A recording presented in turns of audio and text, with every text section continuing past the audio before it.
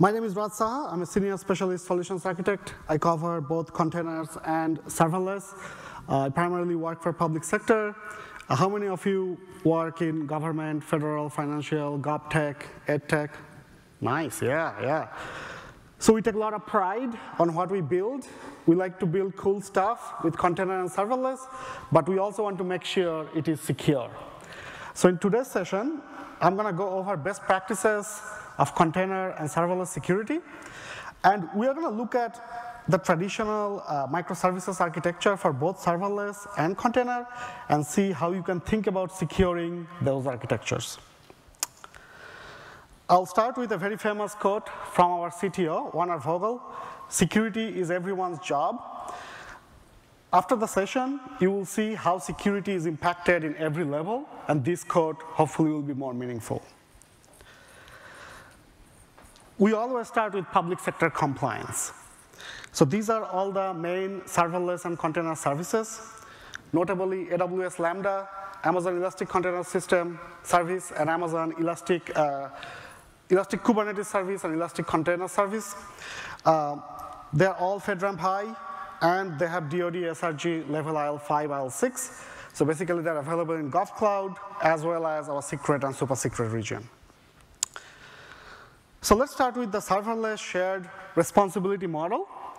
When we move to serverless service such as Lambda, step functions, or EventBridge, AWS takes on an even greater share of responsibility for security operations. But this does not mean that security is free.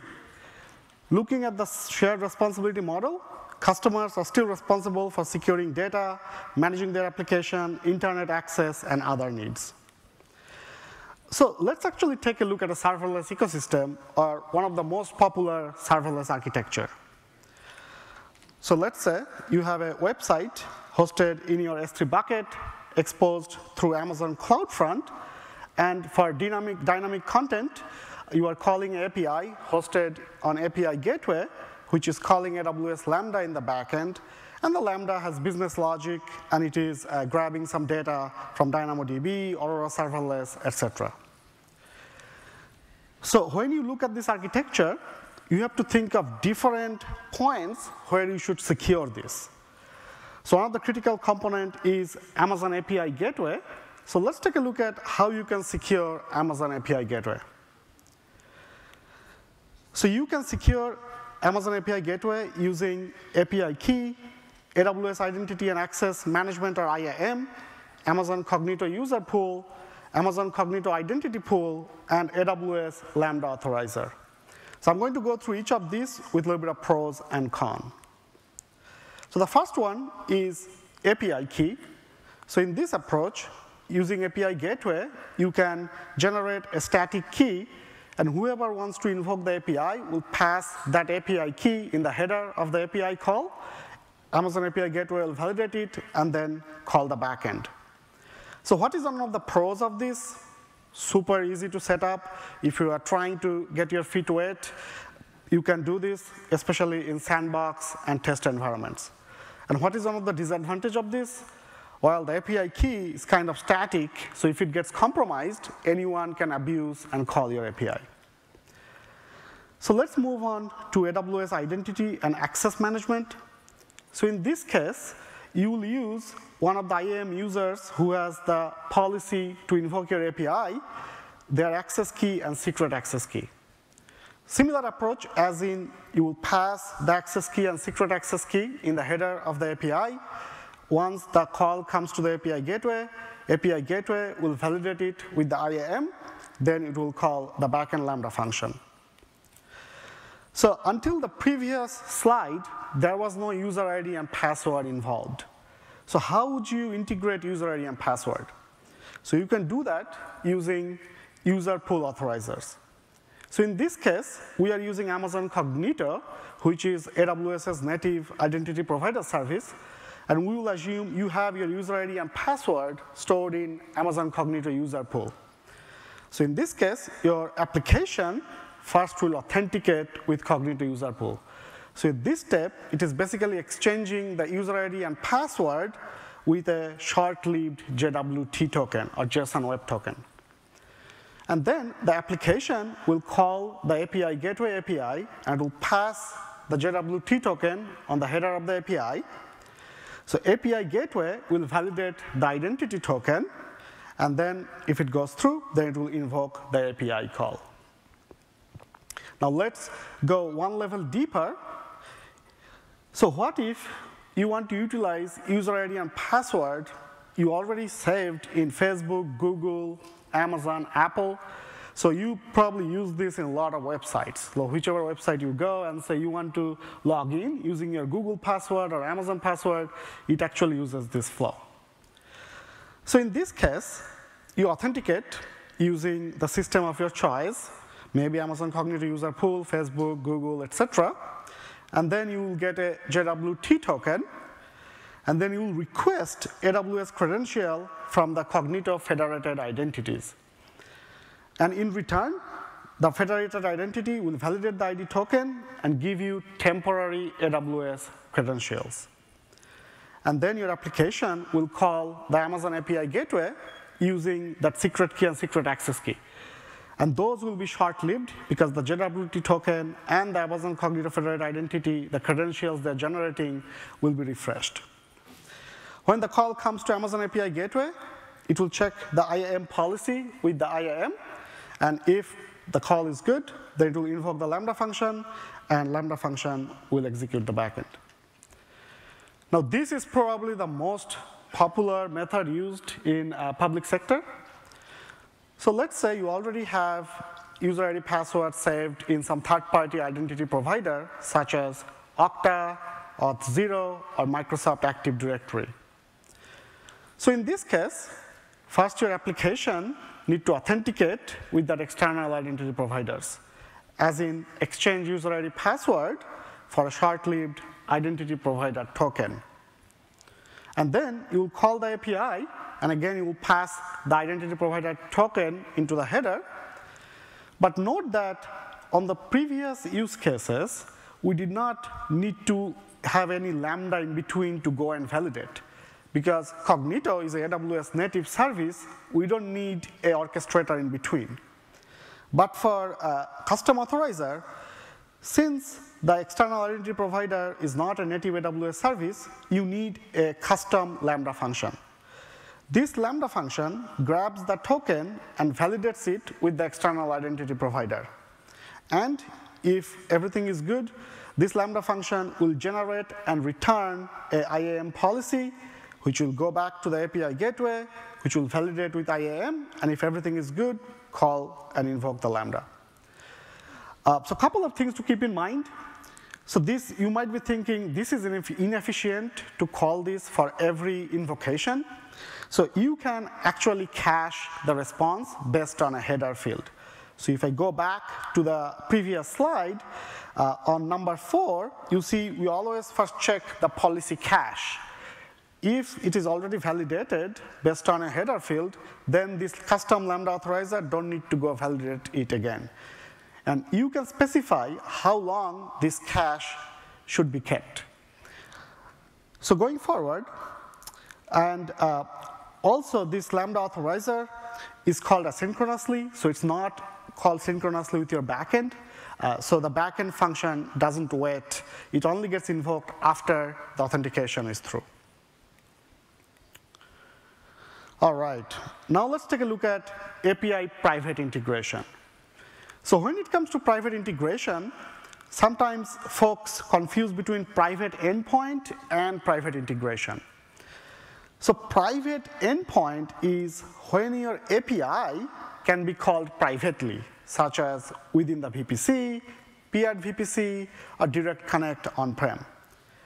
Private integration is the back end of the API. So private integration means you are calling the backend, maybe a Lambda function or Kubernetes service, within the VPC, right? The traffic does not go through internet. So how can you achieve that? So you achieve that using VPC link for REST API. So in this case, we have a VPC link from Amazon API Gateway, which ends in a network load balancer in the VPC. And this traffic is tunneled through, And then you can use any service you want from that network load balancer. So in this example, I want to invoke a EC2 from my API. So VPC link, network load balancer, EC2. What if you want to expose your Elastic Kubernetes service using an ingress with application load balancer? So everything needs to come through that network load balancer. So in this case, API gateway, VPC link, network load balancer, application load balancer, and EKS. One thing to keep in mind that this VPC link and network load balancer is reusable. So if you have multiple APIs, you do not need to create multiple VPC links. Now let's take a look at resource policies. So resource policies control who can invoke the API. So maybe you have two different VPCs, VPC A and VPC B, and you only want VPC A to invoke the API and not VPC B. You can control it using resource policy. So this is a screenshot from the API gateway console. You could see I have resource policy selected. Using resource policy, you can control which AWS account, source VPC, or CIDR IP addresses can invoke this API. In this particular example, all the connections will be denied unless the traffic comes from this particular VPC ID, and whichever traffic comes through will be allowed to invoke the API shown in the second section. All right, so now we secured API gateway. Now let's move one level deeper to AWS Lambda. So AWS Lambda also has resource policy and IAM role. So you folks probably know about IAM role. This one is pretty popular. So IAM role controls which other AWS services this Lambda can invoke. So if your Lambda wants to invoke a specific DynamoDB table, S3 bucket, etc., you can bake that using access policy and trust policy in the IAM role attached to the Lambda. But this Lambda also has a resource policy similar to API gateway, which can control which services can call this AWS Lambda. So let's say you have two Lambda functions, Lambda function A and Lambda function B. And you want this API app A to invoke Lambda function A, but not Lambda function B. So using the resource policies of this Lambda function, you can control that. So a sample resource-based IAM policy will look like this. So in this case, I am allowing a S3 bucket to invoke the Lambda function. So you can go granular, like which API, which sub-bucket if you want. So this is a very powerful tool. Now let's go into AWS Lambda security. So we always recommend to code, scan the Lambda code. You can use third-party tools like Twistlock, Snyk, Aqua, etc. to do this. If you want the traffic to be private, so let's say you have some resources running in a private VPC which does not have any internet access due to internal IT governance request, using AWS Lambda VPC endpoint and using a private link, you can create a connection between these two. So this doesn't require any internet gateway, NAT translation gateway, and or public IP address. So now go the last level where the AWS Lambda is doing create, read, update, delete operation from the database. So how do you access a database from your code? So your database will have a username and password. So handling this properly is very important. So here is the code snippet of how you would usually connect to a MySQL database using Node.js. So how should you access these credentials in your code? I mean, you could, of course, hard-code them. We do it because it's easy when setting this up, but we know it is bad. Human-readable secrets are always a bad idea, but also you may accidentally publish them in your repo for other developers to see, sometimes the entire world to see, like I have done on the code. So this is not a good approach. The next approach is using environment variable or config file. But the problem is, there you have to encrypt the environment variable and the config file yourself. So you can do it, but there is some work involved. So the best and the recommended way to do it is using AWS Secrets Manager. Secrets Manager provides both simplicity and added security. So AWS Secrets Manager, there we go. So AWS Secrets Manager takes care of storing the credentials securely. You can retrieve easily with SDK method. You can control access with IAM. Remember we talked about IAM roles. So if you have different lambdas and you want them to access different user ID and password stored in Secrets Manager, you can control them using different IAM policies. And you can also rotate the secrets in the Secrets Manager. So this is the recommended way to access user ID and password for your database. Now let's take a look at some common vulnerabilities, such as DDoS, CORS, cross-site scripting, etc. So let's address DDoS first. So who here has dealt with DDoS? All right. And who here has done DDoS? No need to answer that question. So those who are not familiar with it, distributed denial of service attack is a malicious attempt to disrupt normal traffic by overwhelming the app with traffic from a lot of sources. Attacks can target your APIs, your CloudFront distributions, and your Route 53 hosted zone. The first best practice is to avoid exposing your API gateway directly to the public. Your API gateway should be accessed via CloudFront exclusively. So in this way, you reduce the attack surface, and also CloudFront is integrated with Amazon's Shield, which gives you protection from DDoS.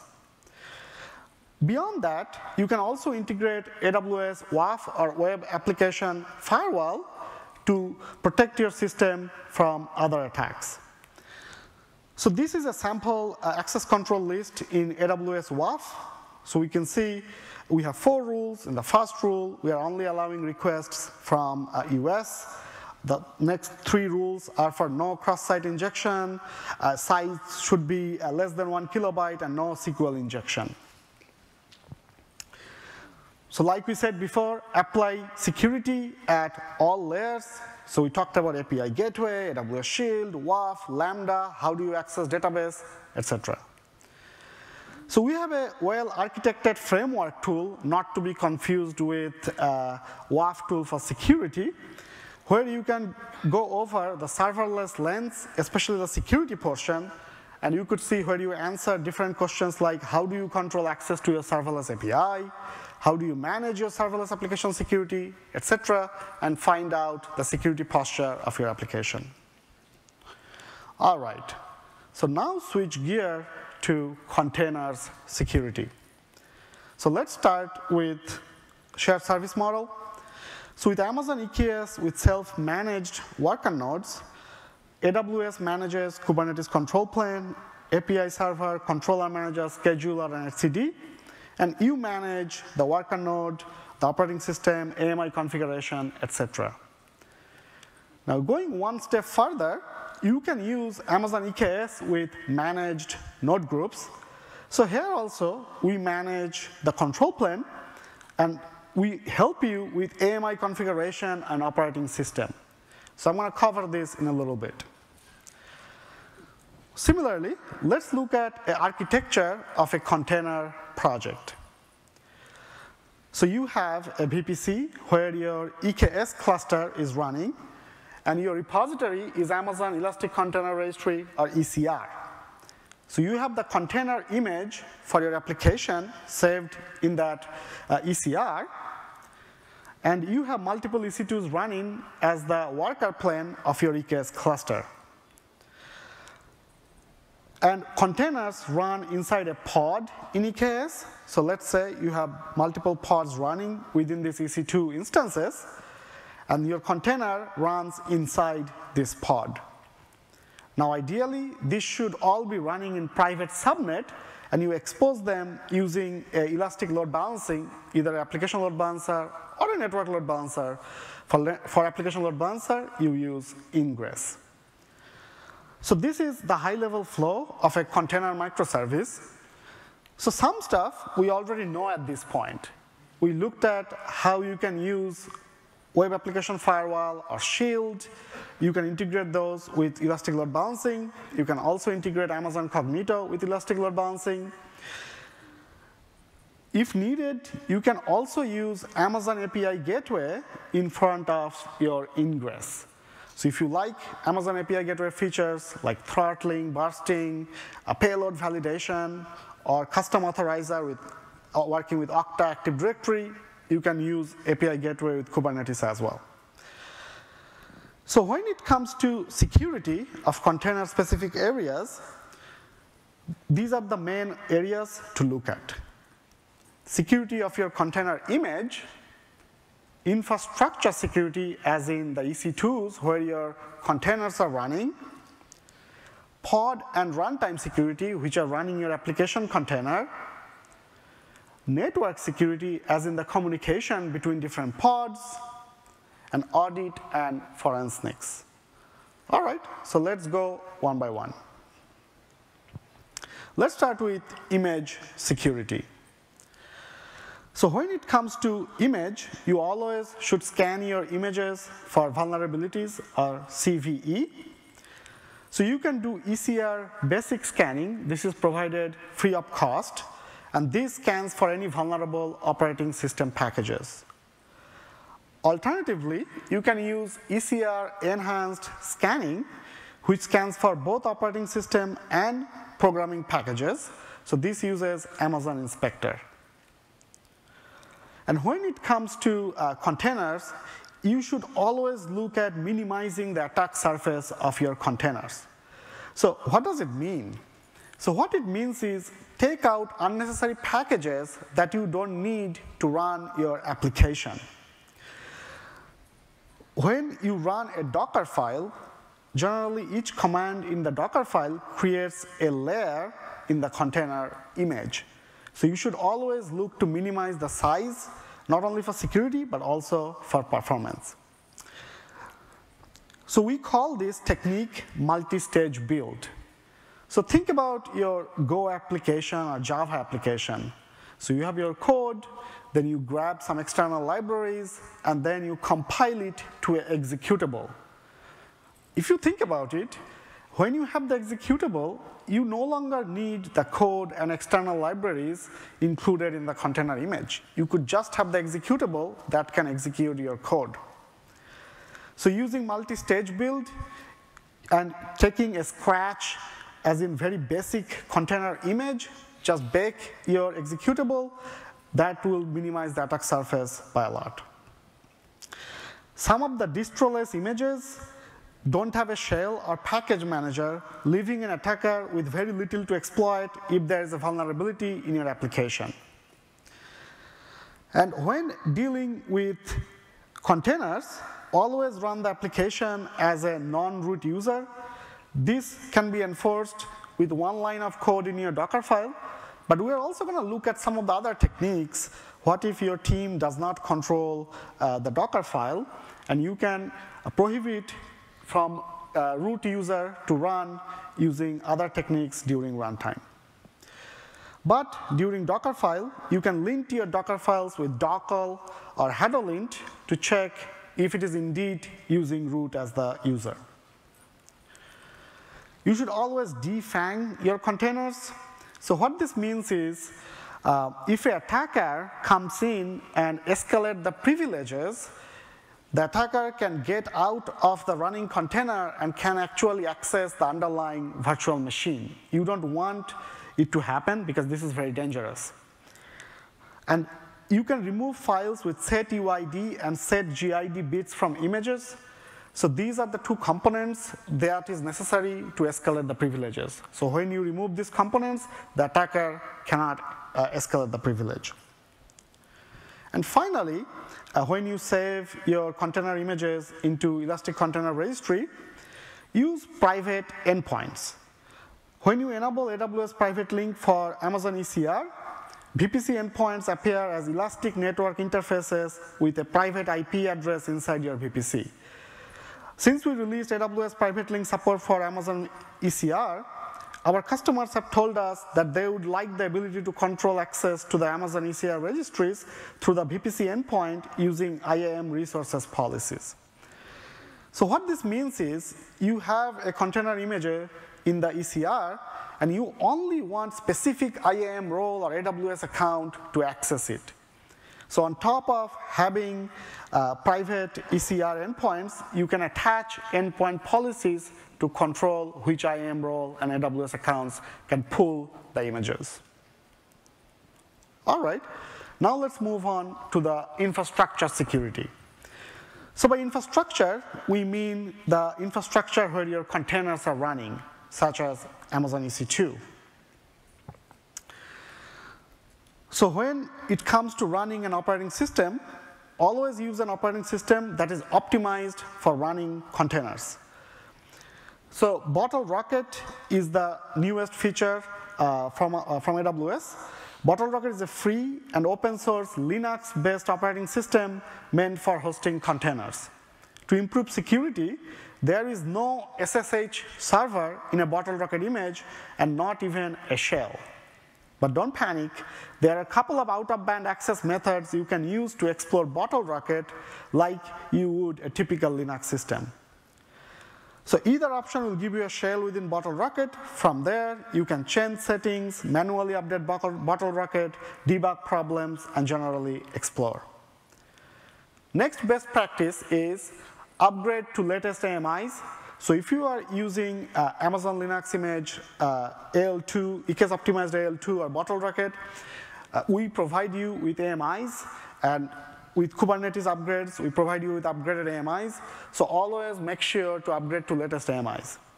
So when it comes to upgrading AMIs, we make it easier for you by using managed node group. So when you upgrade AMIs, you don't want your application to go down. So managed node group uses a rolling deployment, keeps your application up and running, and it brings up new EC2s with the new AMIs and slowly drain the outdated EC2s.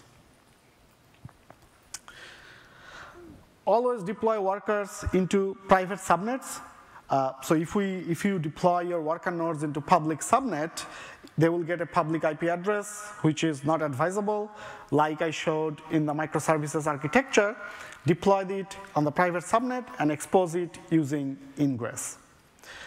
If you choose to deploy your worker nodes on a public subnet, implement restrictive AWS security group rules to limit their exposure. Always minimize access to worker nodes.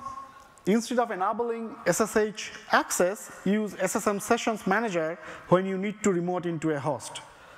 Unlike SSH keys, which can be lost, copied, or shared, Session Manager allows you to control access to EC2 instances using IAM. Moreover, it provides an audit trail and log of the commands that were run on the instance. Managed node group support custom AMI and EC2 launch templates. This allows you to embed the SSM agent into the AMI or install it as the worker node is being bootstrapped. If you rather not modify the optimized AMI or the launch template, you can install the SSM agent with a daemon set, and we have samples for that in GitHub.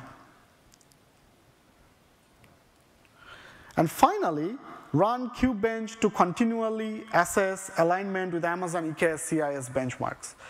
So Kubebench covers both the control plane and data plane, but since with Amazon EKS, we take care of the control plane, there is a modified EKS Kubebench just to run on EKS on the GitHub. Also, one thing to keep in mind, Kubebench scans the cluster configuration. It does not scan your AMI. There is a separate CIS benchmark for the AMIs. So a lot of the times I deal with a lot of public sector customers, they have this requirement of STIG, a security technical implementation guide. So if you do have to adhere to STIG implementations, you can use Amazon EC2 image builder to build a EC2 image which is STIG compliant, and then you can run HashiCorp Packer to create the AMI to be used with EKS.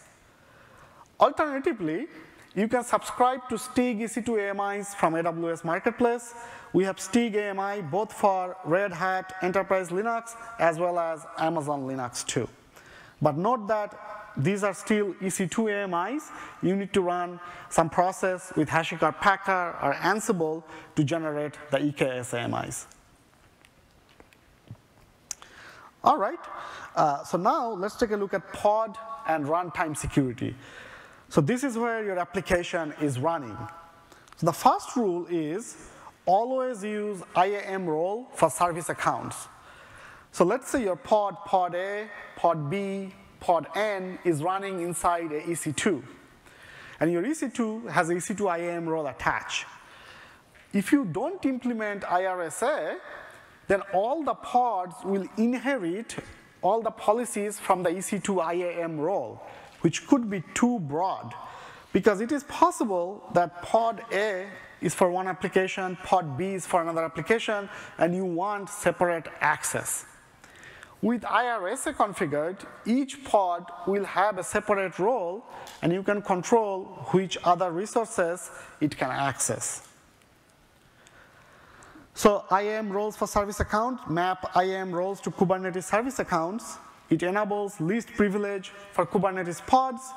It is natively supported by Amazon EKS, and it is available as open source.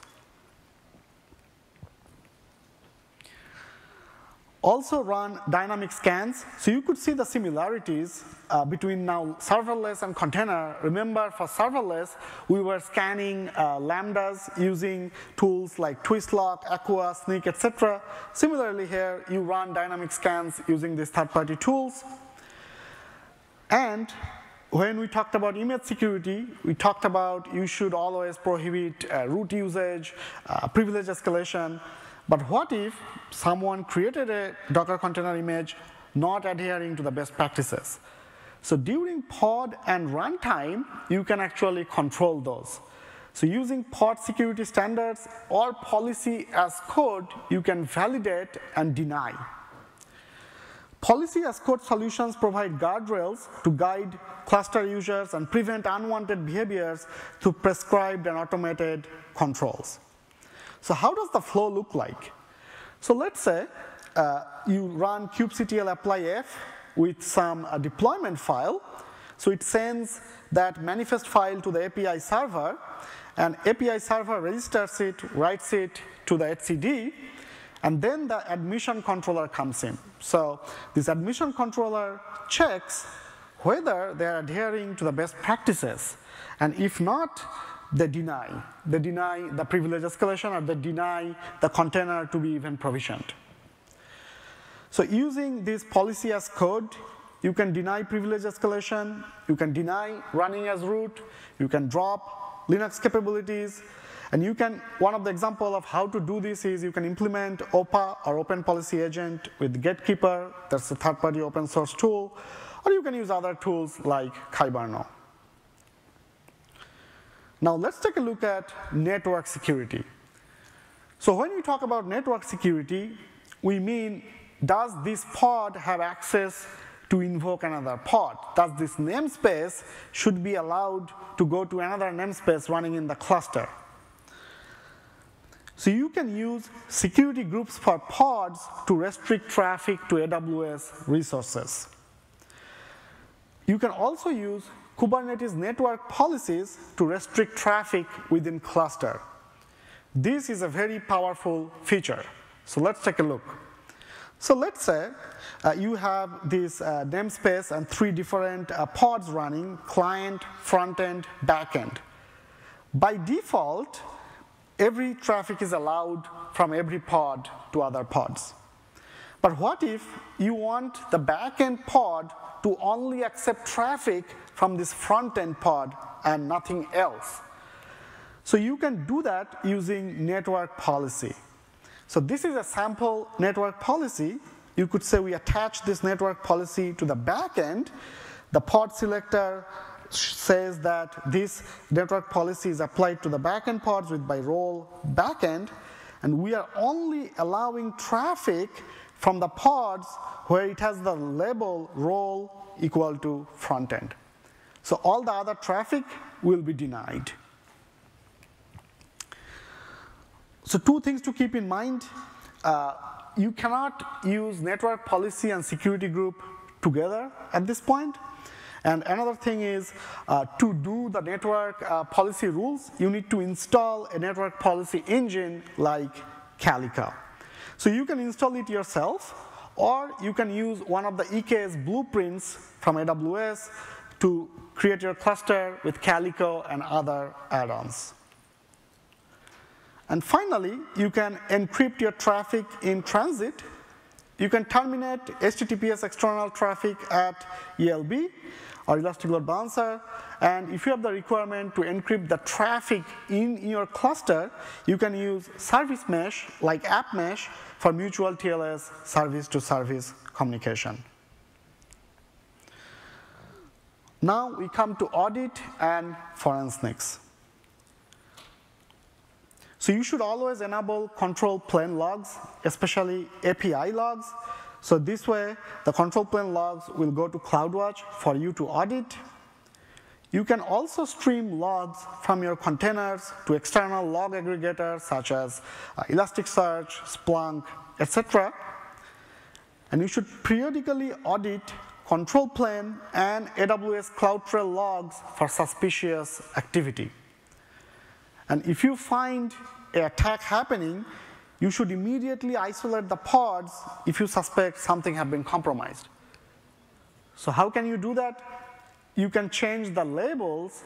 And remember, a couple slides back, we looked at a network policy engine where it's only allowing traffic based on the labels attached to the pod. So as soon as you change the label, network policy will isolate the pods.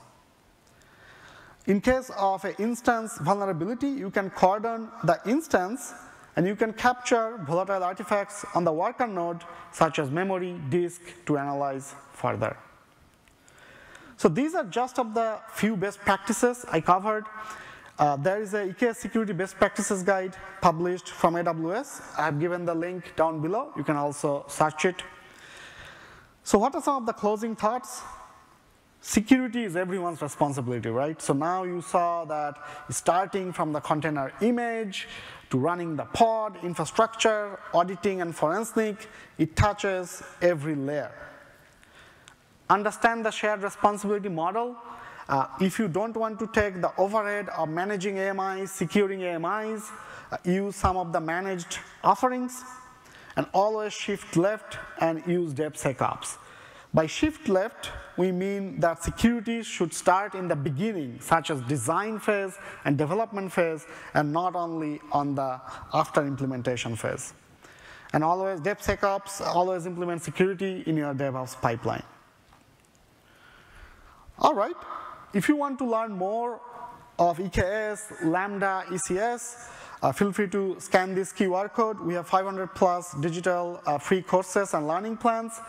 And if you are considering getting AWS certification, you can join the AWS certified community, and you can get exclusive benefits. All right, with that, I end my session. You can reach out to me in LinkedIn or my Twitter. With that, happy to take any question.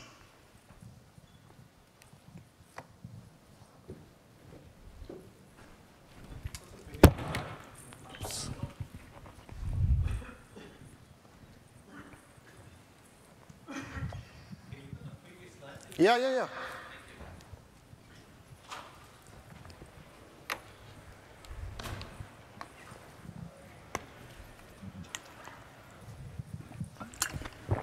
Yeah.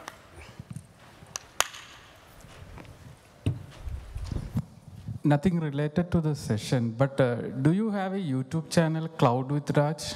I do, yeah. Thanks, I use it a lot. Thanks for the... Cool. All right, enjoy the rest of your summit, and have a good long weekend.